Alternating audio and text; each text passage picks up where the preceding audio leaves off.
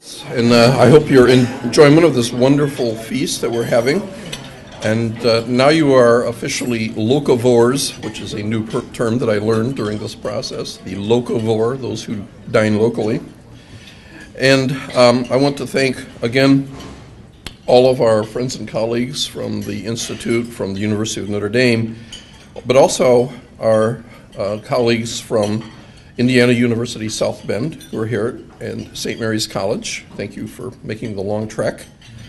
We thank our local businesses and restaurateurs in particular, the nonprofits and the community organizations that are represented here, as well as the regional businesses in Michiana and Chicago, and of course from Europe. Before we hear a few remarks about how Notre Dame fits into the topic of today's symposium, I want to recognize and thank a few people who've been profoundly helpful in making this possible. Giulio Minato, let's see, where is he? There he is. Thank you for being here. He is representing our generous sponsor, the European Union delegation to the United States in Washington, D.C. And also his colleagues, Constant Whiteside and Mark Pito from the EU delegation, who've been helping us for almost a year putting this together. So we're very, very happy about that. Then Mayor Pete Buttigieg, the mayor of South Bend, who again has been a collaborator and an inspiration for us from the beginning of the project. We're so happy that you can be here. And to all of our speakers, including the ones who will be speaking remotely, thanks. We're so happy that you're participating. Harriet Baldwin and Lori Roberts from the Office of Academic Conferences are here, and our usually indefatigable Nanovic Institute staff have all pitched in to make the logistics happen the way that they happen so well here. Thank you so much. So every year, the Nanovic Institute sends about 100 students to Europe for various projects. They go over their fall break, their spring break for longer immersions and sometimes assistance for a whole semester or even a year. When they come back, we hear a lot of different feedback, some of it quite interesting, but no one ever complains about the food. And in fact, you rarely hear complaints about the food from the dining hall, which is actually, you may recall from your own autobiography, a kind of leitmotif of student life, complaining about the mystery meat and you know how dry I am and all that. But that is not the case with our students. We have a tradition of excellent food to sustain them in their minds and their bodies, perhaps because the university was founded by the French, not the Irish.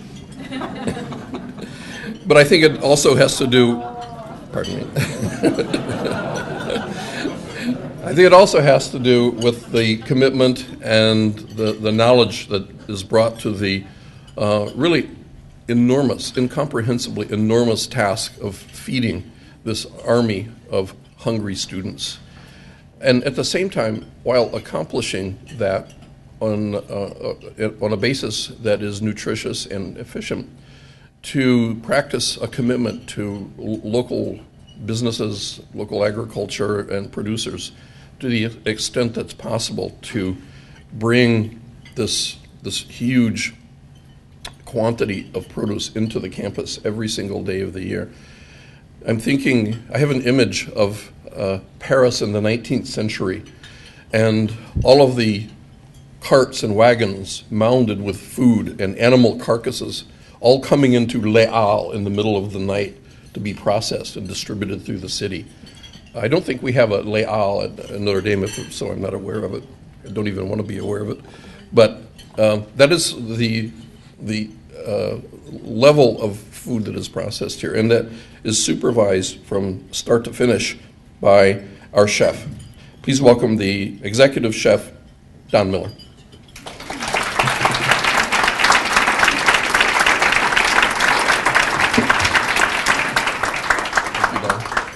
We've moved you over here so that you're not obscuring your PowerPoints. Okay, good. Well, good afternoon. As Donald said, my name is Donald, and and I'm happy to be here. And I'd just like to take a minute and explain to you how I got here at the podium today. And I had received a phone call, I believe it was from Anthony and Donald, and they invited me to their office. This is a number of months ago, and discussed the possibility of doing this summit. And their concern was with serving food that was sustainable and it had thought in it in terms of where we sourced it, how we sourced it, and all of the issues involved. And we got to talking, and unfortunately, I think I talked a little bit too much, and they asked me if I would come speak at the luncheon. So that's how I got here. So you'll have to bear with me. I want to start by talking about the menu, and we'll do this at a course at a time. And the salad was salad greens with heirloom tomatoes, toasted pecans, and fresh herbs, served with a honey citrus vinaigrette. We've got all our produce for today's luncheon at McWethy's Hydroponic Farms, which is in Three Oaks, Michigan. Some of you may be familiar with that. It's not very far away from here, and it's an amazing facility that has expanded actually since the last time I was there, and they do a lot of wonderful things that I'm going to talk about in a minute. Our poultry came from outside of Goshen, Indiana, which isn't that far from here either, at a farm. The farmer's name is Galen Miller, and the poultry is free-range, antibiotic-free poultry. Then our meat came from Adam Moody, and that's Moody Meats in Indianapolis. Anybody that's familiar with Indianapolis will know that there are Moody Meats butcher shops throughout Indianapolis, downtown, and in the suburbs. And this is a gentleman who I met working with the Indiana Department of Agriculture on trying to develop some local sourcing, and he was very involved from a producer's point of view and very active in the state of Indiana. And I went down there and visited his property a number of years ago, and we became fairly good friends, and we communicate with each other often. And of course, I told him about the event today, and he provided us with the tri-tips, which the name of his farm in Indianapolis, outside Indianapolis, is Lone Pine Farms. And he provided the tri-tips, and of course, we marinated them and char grilled them and served them to you in that fashion. And then our perch came from Bell Aquaculture, and which is in Albany, Indiana, and I'm going to discuss that a little bit more in a minute. So, the challenges. And the challenges I speak to aren't about today's dinner, but about producing 15 to 20,000 meals daily. And I tell my colleagues around the country, when they know that I'm from the University of Notre Dame, they say, "Oh, you're in South Bend, Indiana." And I say, "No, actually, I'm Notre Dame, Indiana." And so I got to thinking about that over the course of years. I began to use the line that I think I'm the only chef that I know that is the executive chef of a city. And so I use that. And at 15 to 20,000 meals a day, I am, I suppose, and it brings on all sorts of challenges that I'm just going to touch on a little bit of it. So, and you'll see we have difficult to determine local. Well, when we started really focusing on local sustainability and sourcing in 2007. So this has been a journey for us over a course of a number of years now. And we started by we have over 10,000 items on inventory. And so we began by auditing our food. Well, where did it come from? And that's really how we started. And the challenge was a lot of food we had difficulty really knowing where it came from, the actual source, which is a challenge when you're not purchasing locally. And And so that took quite a while to achieve that, and to the point where we can tell you where everything comes from now at the university. Every food item that we purchase, we, in many cases, have been to the facilities and visited them and met the owners and the people that work there. Another challenge with producing and serving and having available locally produced foods is finding the sources for it, especially for the volume that we do. I can tell you, we do a better job locally sourcing some of our operations as opposed to others. The dining halls are very difficult because of the volume we do. That doesn't mean that we don't have locally sourced foods, and I'll mention a couple of those as we go along. But it is a challenge. You can't just quite simply go to the local farmer and ask for 3,000 chickens for Tuesday afternoon. That's just not going to happen. Then our student perception of quality is another challenge, and I want to share with you a little story.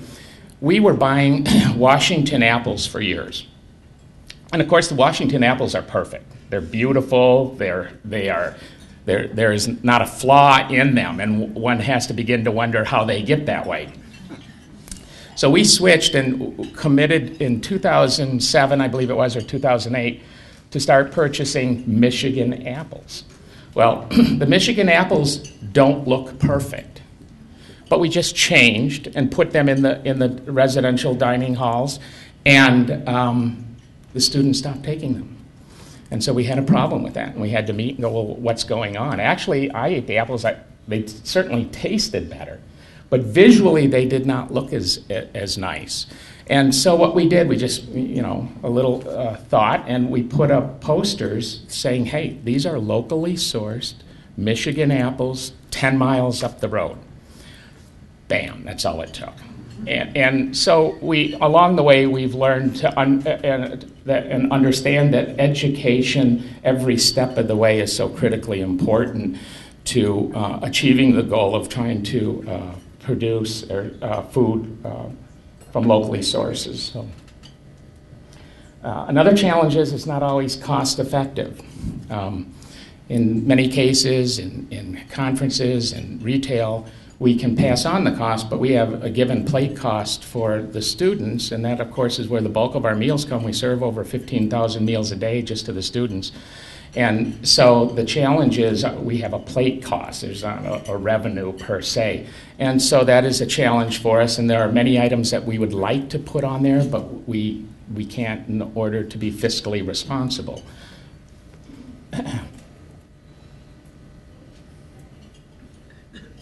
And then a limited range of products.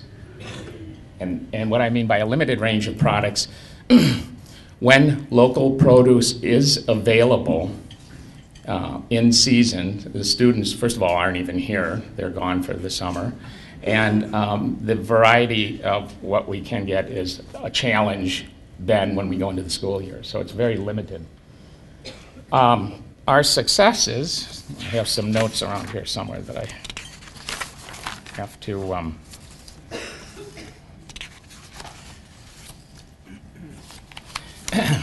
talk about. Notre Dame spends annually over $250,000 on local produce, and that represents, or local products, excuse me, and that represents 26% of our entire purchases of goods.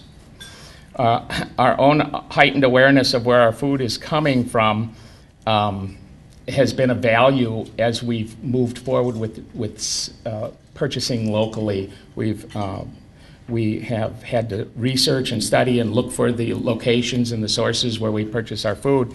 And so we've all become, all of us, the managers, the administration, the cooks, all the way down the line, have a new heightened awareness of where our food is coming from. That didn't exist before, so I think that's important. Since the spring, how did we get to this, to the point that we're at now? We purchase 17% of all our produce is purchased locally.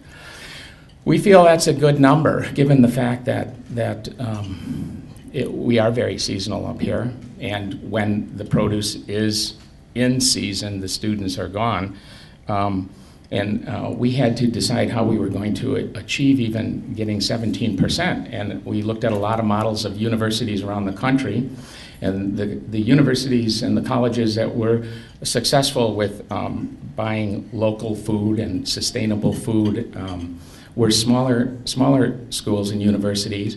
And the farmers would quite simply just bring the pickup trucks to the loading dock and they'd unload for them. Well, we couldn't do that. So we had to join a partnership with a purveyor.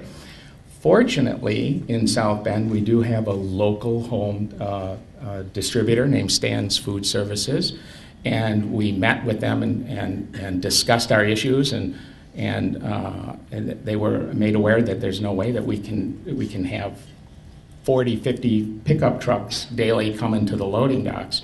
So Michigan, the state of Michigan has an ideal farming culture in which they have co-ops. And of course the farmers take their product to the co-ops, and then our distributor Stan's worked it out where they went and picked them up. And we keep track of it. Last year we bought from 176 different local farms, and that's how we achieved our 17%. We couldn't have done that without partnering with our food distributor. So we were fortunate in respect to that. Okay. We have taken a great deal of time and gone out to the local farms. Many of you may or may not know that Berrien Springs County, which is just north of St. Joe County in Michigan, the next county up, is the #1 county in the United States of diversified crops when they're in season. And you think about it, they've got grapes, they've got fruit, they've got produce, they've got vegetables, they've got everything. And so we began to explore that. We went up there, they're close, and we've made a lot of great relationships with farmers. We wanted to try to keep it within the state of Indiana. It really didn't make sense when Berrien County is just 5 miles up the road and Indianapolis is 130 miles down the road. So, so we went in that direction. Okay.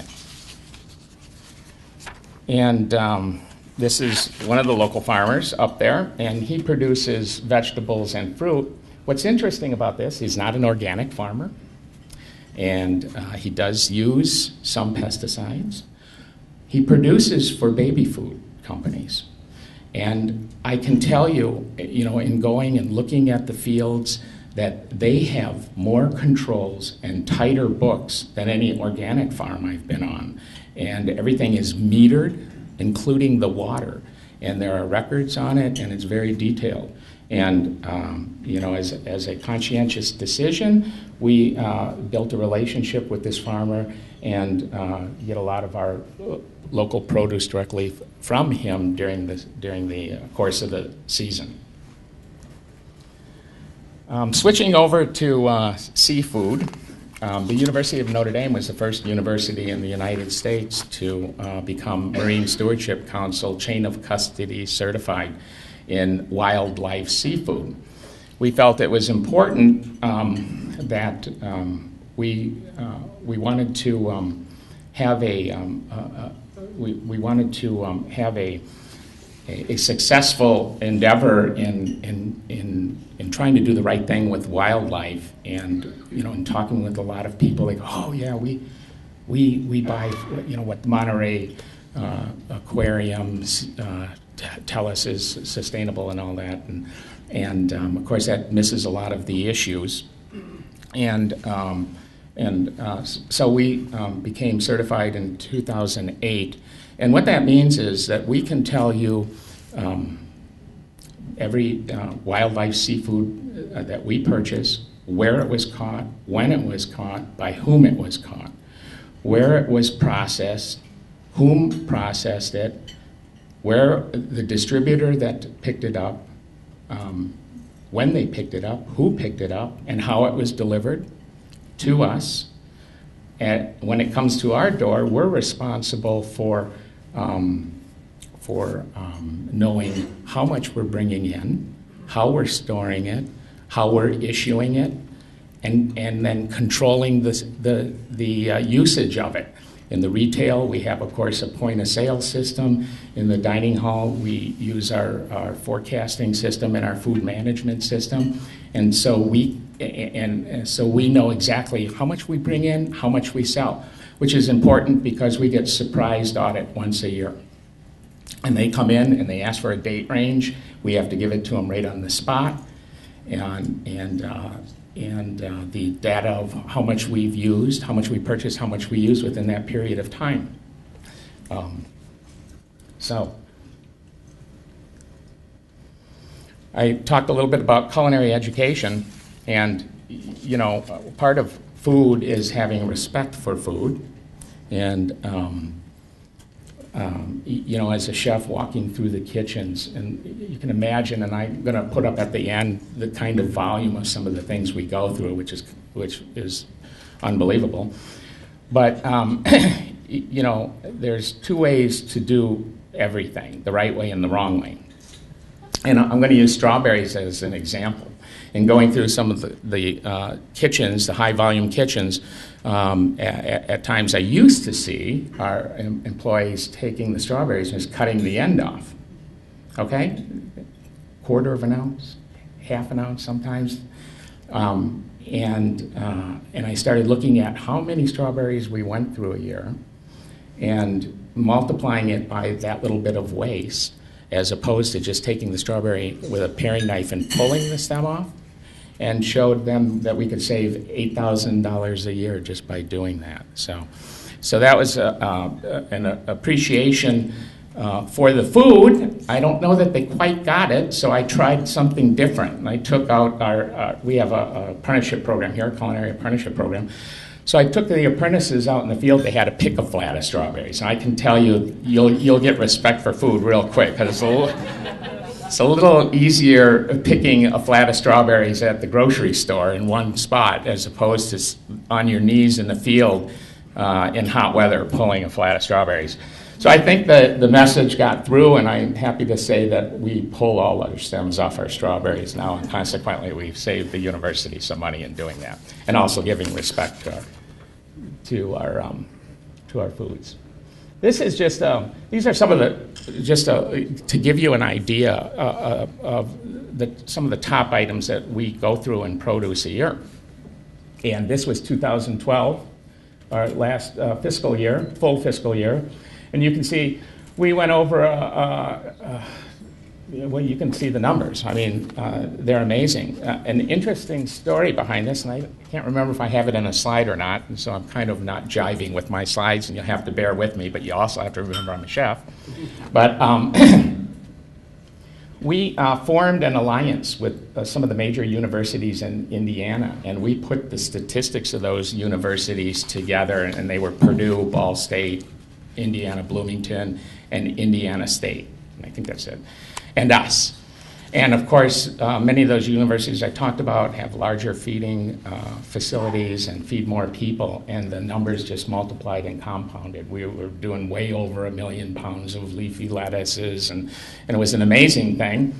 And that goes to a story I don't know that I'll get into here, but anybody that's interested on the side, in our discussions with the Department of Agriculture of Indiana, in trying to influence them into having some kind of local produce program and meat program alignment with universities. And when we put those numbers together and gave them to them, they gave it consideration, but I'm sorry to say that not much has been done about that since. I did learn at the time, though, that I didn't realize that and this was 3 years ago, and at that time we had only had a Secretary of Agriculture for less than 5 years ever in the state of Indiana, and I didn't know that. And I found that amazing, and I asked them, well, why is that? And they go, well, we're an industrial farm state, and our crops are actually the number one crop in Indiana is forestry, which I didn't didn't believe in. And then it's corn and soybeans. And so I found that interesting. So their focus back then and still, it was not on developing a real strong farm-to-school program. And in fact, I have their 2025 Indiana Department of Agriculture strategic plan, and nowhere in there does it discuss it at all. So we kind of gave up, and we do buy some wonderful things from Indiana. And the ones I mentioned, of course, and others. So that's where I'm at. So I'm open for questions. I apologize if I kind of randomly went around this, but yes, sir. Could you tell us about the relationship with Bell Aquaculture? Okay, thank you. I think that's local. Good. Thank you, Will, for that question. A number of years ago, maybe 2 or 3 years ago, Norm, Bell Agriculture is a phenomenal aquaculture farm in Albany, Indiana. And I was invited down there to a summit, and they brought in scientists from around the world. And I went down there, I had no idea what I was going to, and I was amazed. And the scientific facilities at Bell Perch are like walking into the future. It was unbelievable. And they had technicians that just dealt with the aquifying systems there from around the world. And from the University of Wisconsin, I think, was a big player in all that, as I recall. But here's an interesting thing that really stuck in my mind. And they told us this there, and we talked about it last night. And of course, the Great Lakes and the sustainability of fish in the Great Lakes is a big issue. And of course, perch, as we knew it back in the 50s and 60s, if you were living in the Midwest or around the Great Lakes, is a totally different perch than you'll find in most restaurants that sell perch. And the yellowtail perch is the true indigenous perch to the Great Lakes, and that's what Bell Aquaculture produces. But the statistics are that in the Great Lakes there are, I believe it's 780,000 square surface miles of water of all the Great Lakes. And of course, 1 square surface mile is 640 acres. Bell, and Norm, I don't want to steal any thunder or anything like that, but Bell Aquaculture, I believe, is on 36 acres of land or 38 acres, something like that. And in 2016, they're going to produce more perch than the entire Great Lakes combined on a farm that isn't even using those 38 acres right now currently. And it was amazing. And they've developed a soybean feed specifically for perch, and I don't know the details, but I know good food when I taste it. Obviously, this is a part of the job. But the perch was incredible and is incredible. I served it today. I probably didn't do it as much justice as it is when it's there and you can get it as fresh as it possibly can. But it's an amazing facility. We serve it here on campus in our retail operations and on occasion in the dining halls. It's a wonderful product. When you're out at the restaurants and you're ordering perch, ask if it's yellowtail.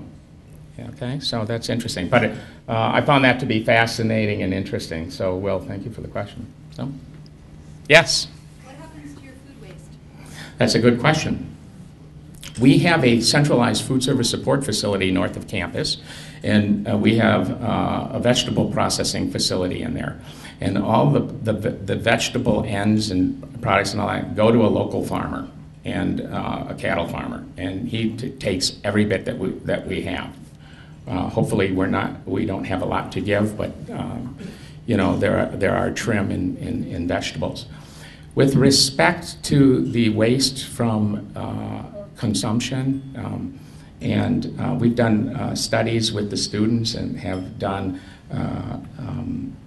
awarenesses with plate waste. And at one time I don't know the the dates exactly, but I believe it was about 2 years ago we started tracking it, and we were getting about 5.8% waste on the plate. And we've reduced that down to, right now, currently it's about 3%, 3.5%. So we have issues and challenges with that. The nature of the dining rooms at South are such that the serveries to the dining hall are quite a walking distance, and some of the newer food service facilities, the actual tables for eating are right within the servery. And the reason why I'm saying that is because we looked at going trayless, like a lot of universities. We couldn't do that because of the logistics. What we did do was reduce the size of the trays. So we take a look at each of the challenges. We may not be able to fulfill it the way we want to, but somehow we come to a workable medium on it. So. And what about the post-consumption waste? Is that all just trash, or? We don't have pulpers, but our water processing plant is just over here, and that works out really well. We actually pulp our food using food processors, big commercial food processors, and run it right to the water filtering plant on St. Joe River. Yes? I'm sorry if I missed it, but what is your definition of local? Our definition of local, that's a good question. Today's local is within about 50 miles, and I can tell you, and I know I'm probably getting told that speaking too long, but Pay no attention to me.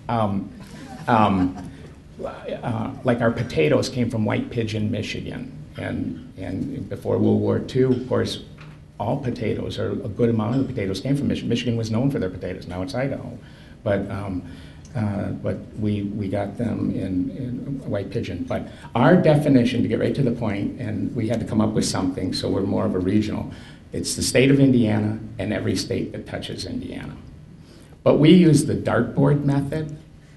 And for those of you that aren't aware of what that is we find the closest source we can, and then we keep trying to get closer. And an example of that are the potatoes. We were buying them from Idaho, then we started sourcing them from Minnesota, and then this beautiful, wonderful plant in White Pigeon, Michigan, which is just 30 miles up the road on 80 there, built a potato processing facility, and Michigan's starting to come back and produce more potatoes to offset some of their woes, if you will.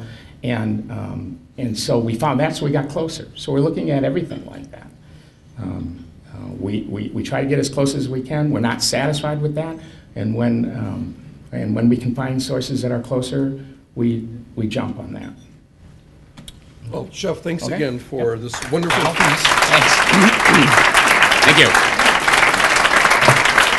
Thanks again.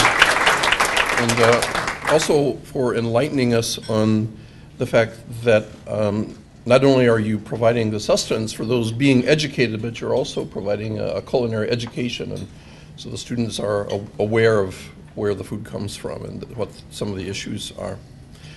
I think that, in fact, one of the things that our symposium marks today is a trend that I see as merging interests in food and consumption and academia in general. Not only in the kinds of areas that one might expect, but also in, say, the arts and humanities. And I was prompted by this when my wife and fellow professor, Susan Omer over there, brought home this book, which is brand new, from the Notre Dame University Press, called Savoring Power, Consuming the Times, The Metaphors of Food in Medieval and Renaissance Italian Literature by Pina Palma. And this, in fact, is a remarkable trend that's happening right now where, in addition to, say, the sociology of artistic production or thought or the humanities, the physical circumstances of those times are being taken into consideration. So, speaking of more consumption, we have some local ice cream and some local rhubarb pie over there for you, and some not very local coffee also. So thanks again, and the symposium will begin promptly at 1:30. So don't hesitate.